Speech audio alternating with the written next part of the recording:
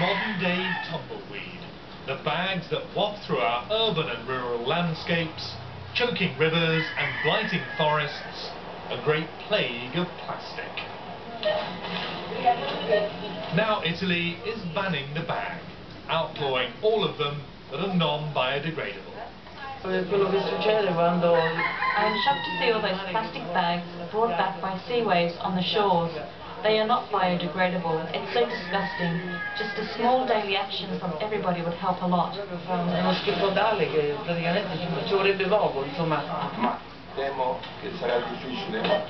I'm afraid that it will be difficult to enforce the ban from January the 1st because the habit is too strong.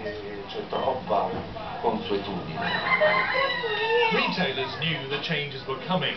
Although some are saying they need more time to make the switch, many have already introduced non-plastic alternatives. Our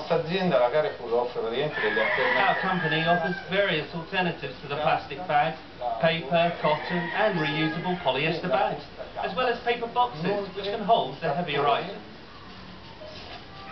It's taken a decade to pass the law, but now every shop and cafe will have to work to it or face fines.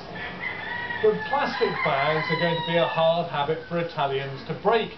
That's because at the moment they currently use around 20 billion of them every year. That's about 400 for every person.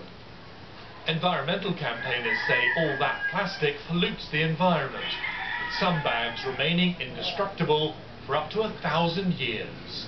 From the 1st January 2011, Italy will ban countrywide the plastic bag, the single-use plastic bag.